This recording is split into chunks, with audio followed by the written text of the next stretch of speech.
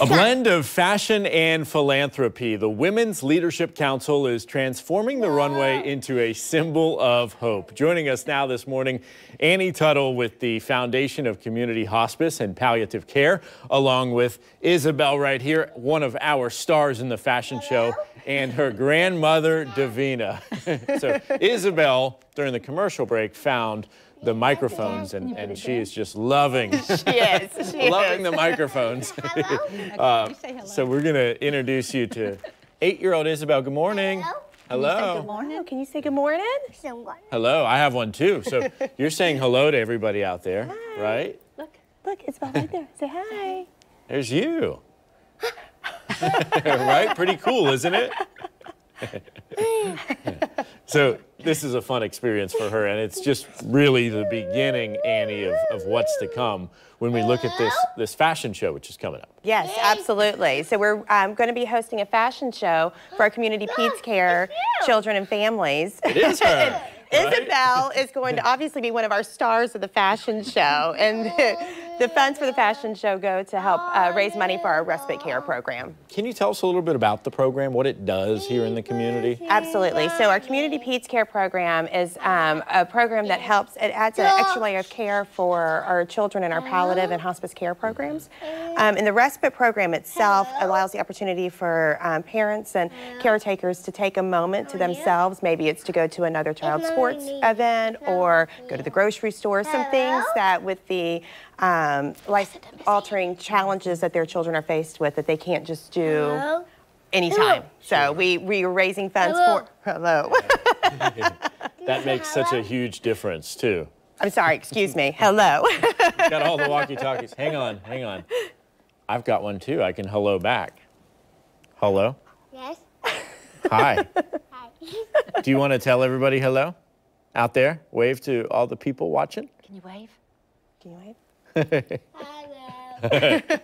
All right, grandmother Davina, you must be so incredibly proud. I am, yes. She's come so far in her life. She's met a lot of challenges, yeah. And I am. We love her. She's just a doll. Yeah. So tell us about some of the challenges and how this group has been able to help. Okay. She has. She's medically complex. She has HIE, cerebral palsy, microcephaly, epilepsy, vision issues, plus a little bit more. She walked when she was 5. We didn't know if she would walk or not. When she was born, there was no oxygen, so so she had a brain issue, but she's in public school. Wow. And has been there since pre-K. She's in the 2nd grade now. Their therapists and teachers are just wonderful. They've done a great job with her. And community peds care, we've been with them for almost a year. They have helped us with a lot of resources, with filling out forms, events. She loves the events. I'm looking forward to the respite program. Awesome. Yeah. I love to see it. And sorry for the distraction. There's some top secret communications over here, right? I don't know if it's CIA or something over there, but they're having quite the talk. We're not going home right now. We go home and just She doesn't want to go home. She doesn't want to go home. Oh, she doesn't want to go home. Does not want to go home. Yeah, well, you can stay here, all right? You can hang out. So recently there was an Easter egg hunt, Annie, which was a great way to bring the community together, wasn't there? Absolutely. And we've been doing that Easter egg hunt for I want to say it's almost 17 years now, and it started as an opportunity for a family member that was in one of our inpatient centers, and they always did an Easter egg hunt. So now we bring the community together. It's our staff and it's our community peds care families that come in and participate in the egg hunt. It's so much fun. Love it. Yes, love it. It is. And obviously with that in the rear view, we got to talk about the fashion show. This is a huge event. It's going to be super fun. I'm honored to be a part of it, a small part of it. A big part, but thank you.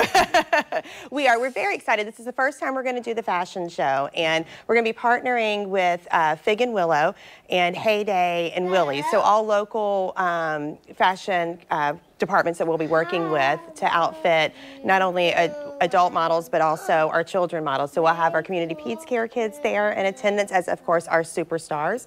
And it'll be May 18th at the Glass Factory.